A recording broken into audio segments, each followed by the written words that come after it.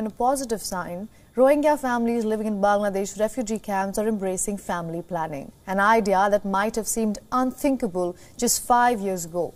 It is becoming increasingly popular in the persecuted minority community. Roughly 2/3 of Rohingya couples are now using some form of birth control. So what is the reason behind this sudden change in practice? Our next report answers. Rohingya cleric Abdul Rashid still believes children are divine gifts. But life in a Bangladeshi refugee camp with 6 little mouths to feed has left him and his wife unwilling to accept another heavenly blessing.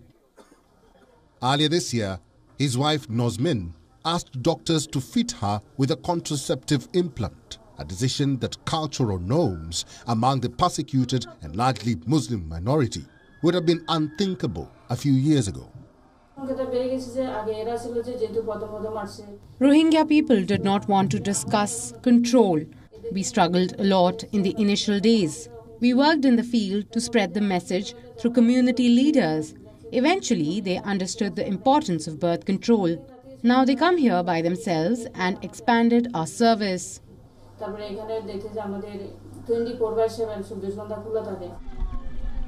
Life for the Rohingya changed 5 years ago when scores of them had to flee a military crackdown in Myanmar. The hardships in the overcrowded refugee settlements in Bangladesh have prompted many of these families to limit the size of their households. Roughly 2/3 of Rohingya couples are now using some form of birth control, up from virtually none 5 years ago. I came here to ensure that I don't get pregnant anytime soon. It will ensure that my infant will receive enough nutrition and my attention.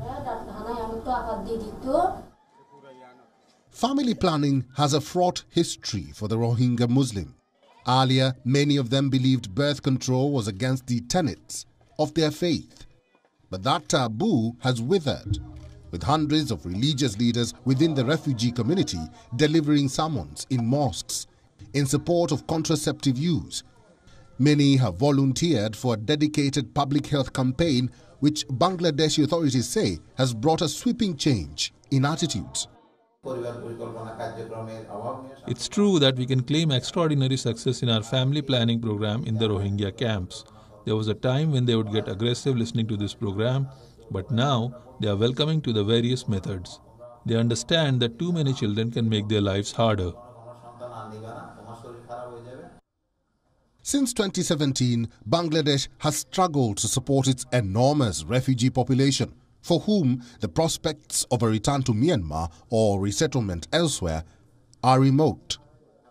But family planning has brought immense relief. In the first 6 months of 2022, there were around 190,000 visits to these family planning clinics from among the million Rohingya refugees living in the Bangladesh camps.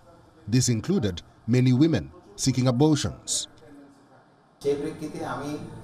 According to our latest data of June 2022, we registered some 108,754 eligible couples so far. Over 70,600 couples have already chosen the program. Therefore, the success rate is 64.95%.